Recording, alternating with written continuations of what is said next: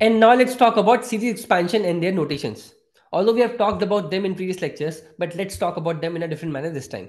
So the first one over here is 1 plus x raised power n, and let's expand that with the help of binomial theorem, right? This becomes nc0 dot 1 raised power n dot x raised power 0 plus nc1 dot 1 raised power n minus 1 dot x raised power 1 plus nc2 dot 1 raised power n minus 2 dot x raised power 2 till ncn dot 1 raised power 0 dot x raised power n. Okay. To further simplify this one, we'll be getting 1 plus x raised power n equals to nc0 dot 1 dot 1. This is 1. This is 1 plus nc1 dot 1 dot x. This is 1. This is x plus nc2 dot 1 dot x square till ncn dot 1 dot x raised power n. Right. Now, to further simplify this one, this will be written as C0, this will be written as C1. So basically, from now onwards, we'll be writing this notation as C0, this as C1, this as C2, or and so on. Okay. So this ultimately becomes 1 plus x raised power n equals to C0 plus C1x plus C2x square plus C3x cube till Cn x raised power n. And you have to remember this series. Okay. So whenever someone says 1 plus x raised power n, this should pop up in your mind, right? Not this one, this one. Okay. Now if you talk about 1 minus x raised power n, for that, we'll be writing 1 plus x raised power n once again. We have c0 plus c1x plus c2x square plus c3x cube till cn x raised power n, right? And now we'll replace x with minus x. So this becomes c0 plus c1 minus x plus c2 minus x square plus c3 minus x cube till cn minus x raised power n. So this actually becomes c0 minus c1x plus c2x square minus c3x cube plus c4x4 till cn minus x is power n. So basically we have alternate plus minus signs. Plus minus plus minus. Okay. This is our 1 minus x is power n. Now if we talk about x plus 1 and x minus 1 raised power n, in that case x plus 1 raised power n would be c0 x raised power n. Why? Because in the expansion over here 1 was coming, 1 raised power n. In this case x is coming, so x raised power n. Okay. So c0 x raised power n plus c1 x raised power n minus 1 plus c2 x raised power n minus 2 till cn x raised power 0 or nothing basically. Okay. This is our x plus 1 raised power n.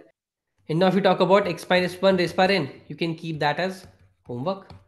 Just derive that and learn that, right? You have to remember all these series, okay, on your tips, right?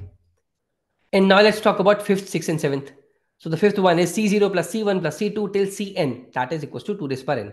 So for that, we'll again be utilizing 1 plus x raised power n. That is C0 plus C1x plus C2x square plus C3x cube till Cn x raised power n, right? Now if you put x equals to 1 over here, you'll be getting 2 raised power n equals to C0 plus C1 plus C2 plus C3 till Cn, right? So you have to remember this one.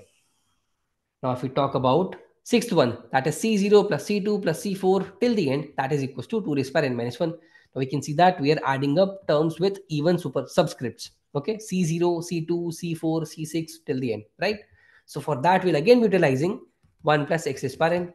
Now that is C0 plus C1x plus C2x square plus C3x cube till Cn x raised power n, right?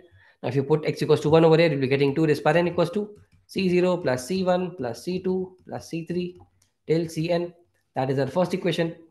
Now if we talk about 1 minus x raised power n, that would be C0 minus C1x plus C2x square minus C3x cube till Cn minus x raised power n. Okay. If you put x equals to 1 over here, you'll be getting 0, right? Equals to C0 minus C1 plus C2 minus C3 till the end, that is Cn minus 1 raised power n. Okay.